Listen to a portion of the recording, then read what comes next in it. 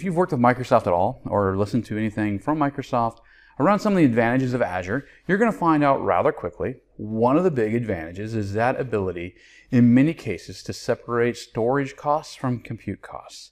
So I want to talk about three things around why that matters. And I notice I said cost because that's the primary reason when they talk about focusing on it and they help you out, they're going to come to you and say, well, you know, one of the big reasons that you can use Azure and see cost reduction is because you have chosen to use a product that we have in our stack like HD Insight, which allows me to separate storage from compute. Sounds great.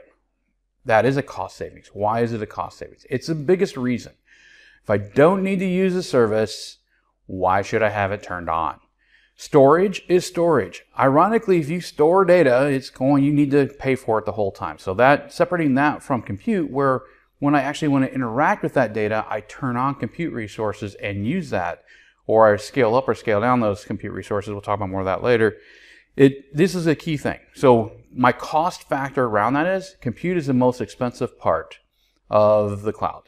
So the more I can reduce compute, the more I can reduce my overall cost. That's the primary reason people look at it and why it's promoted. But I wanted to bring up two other reasons that I feel it's really important to consider this important separation between compute and storage. Storage and compute needs often do not scale the same way. I can increase my storage and increase the amount of data that I need without necessarily having to need more compute resources because what I'm interacting with has not changed from a performance standpoint. This is a very real thing because if you're looking at that scenario, you can actually continually increase your data, but you're focused kind of on a hot spot of the last 2 months, for instance. So I have access to everything, but I don't necessarily have to worry about paying for extended compute. So if you look at a VM schedule, for instance, as you start to support more data inside a virtual machine, which doesn't really separate this out as well, you will be able to, you typically have to add more compute in order to support more storage because it's just the nature of how that works operationally. Databases are a similar scenario. But in Azure, we start to move into these structures that support it.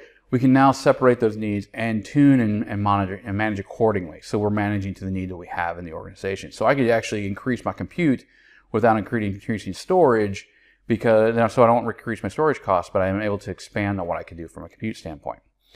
Also, multiple compute resources can leverage the same storage assets. So if we look at this is a very cool concept, especially around the Azure storage structures like blob storage, file storage, Azure Data Lake Store.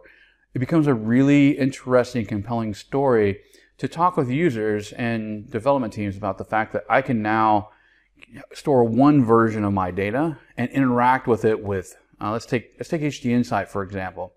I have Azure Data Lake data stored. Now I can actually turn on Spark ML because I want to do some machine learning with Spark against a data set. But at the same time, I can turn on Interactive Hive against that same data set, allowing people to run reports.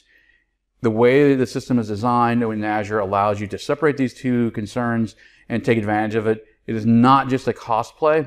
Remember, it is part of what you want to do around enhancing your ability to manage the overall experience for your team, your data, and your users. So if you have any questions about that, click the link below. We'd be happy to give you some more information. Thanks for joining us today.